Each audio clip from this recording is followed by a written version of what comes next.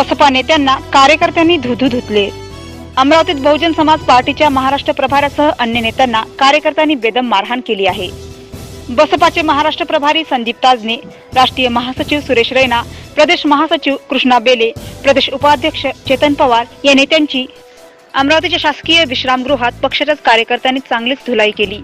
यावेळी संतप्त कार्यकर्त्यांच्या तावडीतून वाचण्यासाठी या नेत्यांनी जीव मुठीत घेऊन पळ काढला। अमरावतीच्या शासकीय विश्रामगृहात पक्षाच्या कार्यकर्त्यांनी चांगलीच धुलाई केली। यावेळी संतप्त कार्यकर्त्यांच्या तावडीतून वाचण्यासाठी या नेत्यांनी जीव मुठीत घेऊन पळ काढला।